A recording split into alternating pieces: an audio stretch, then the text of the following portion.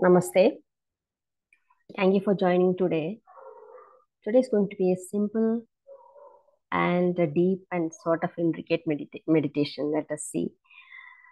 Uh, see, okay, I will tell the facts when you are into the meditative mood. That will be better. So take a comfortable position. Keep your back comparatively straight and take some deep breaths. As the breath is going in, feel the relaxation getting into your body. And as the breath is going out, feel all the stress and tension just leaving your body. Breathing in relaxation and breathing out stress and strain and tension from your body. Every breath that goes in is taking you deeper and deeper into this wonderful state of relaxation. And every breath that goes out is removing all the stress and strain and tension from your body. Feel every cell of your body deeply and deeply going into this wonderful state of relaxation. Enjoy this state. You feel absolutely safe and wonderful in this state of relaxation. And every breath that goes in is taking you deeper and deeper into this state. And every breath that goes out is removing all the remaining stress and strain and tension from your body. Every sound that you hear from me is taking you deeper and deeper.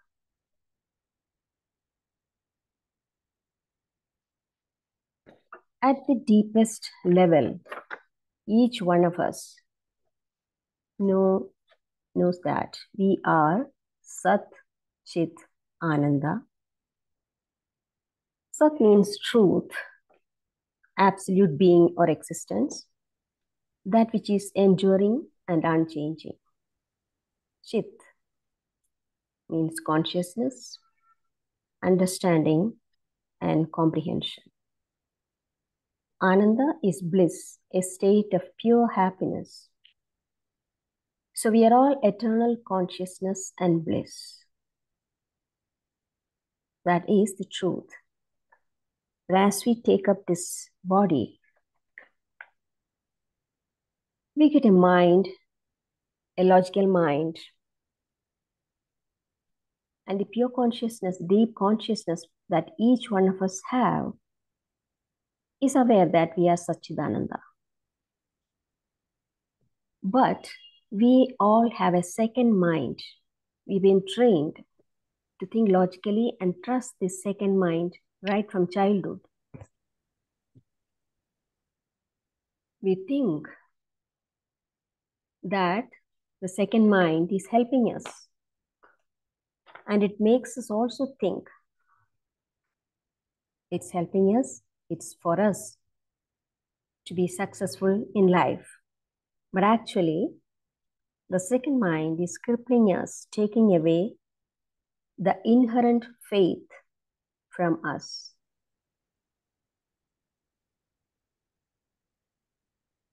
So, how will you know that when you are using the second mind? I can give you some pointers. Okay? So, when our mind, limited mind, has to communicate with the universal mind, we do not need language and words.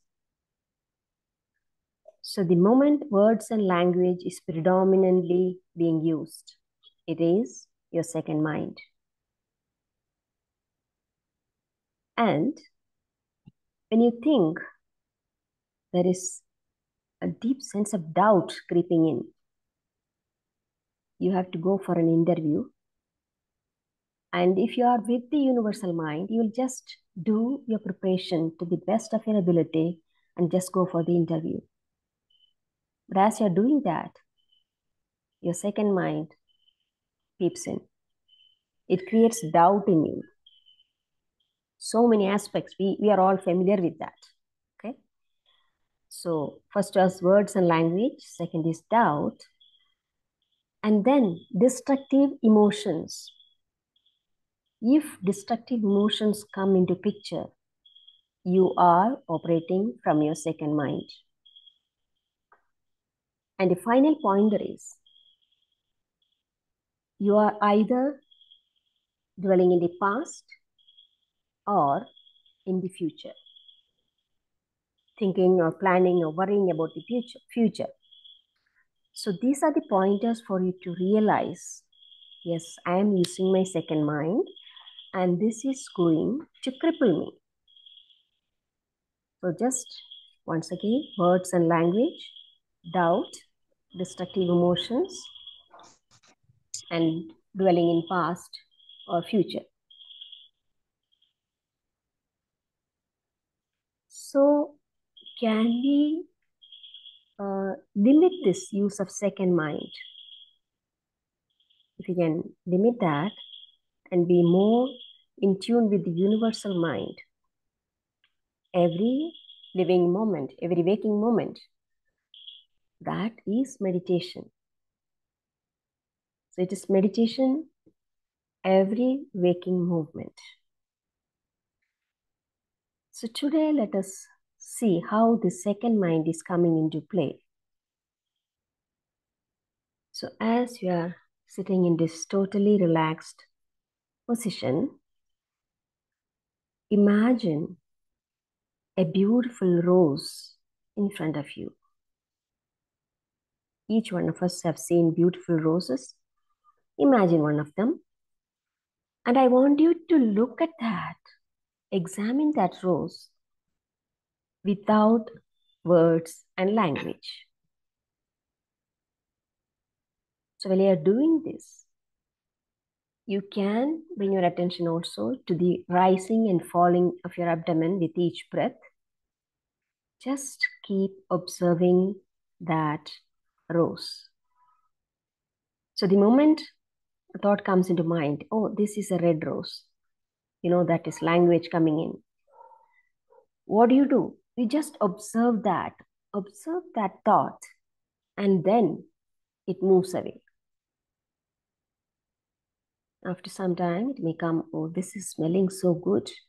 Again, second mind. Observe that, let it fall apart. So, I'm going to give you time today. Just observe this rose without thinking, without words, without language. And when it comes, observe it, observe that fading away, again come back, just observing the rose and also being aware of the falling and rising of your abdomen. So let's start that.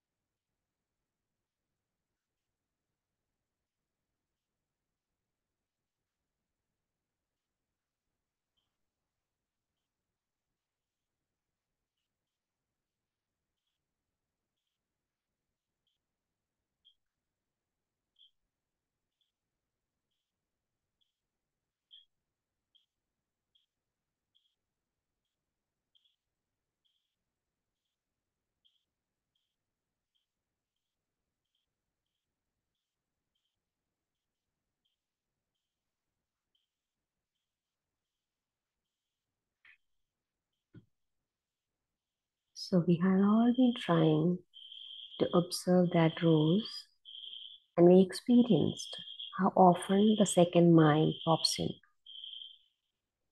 So this is what is happening in our routine life. The life can run smoothly in peace and in bliss, but the second mind pops in, creating blocks and destructive emotions.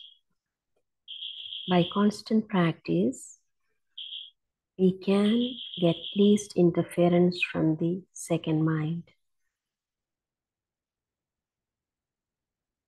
So now slowly let us come back to the present and now. Become aware of your physical body. Become aware of the surface of your body touching the surface where you are sitting. Maybe you can wriggle your toes and fingers and take a few deep breaths. Feel every part of your body alive, in bliss. And when you think you are ready, and you know you are ready, you can slowly open your eyes. Thank you.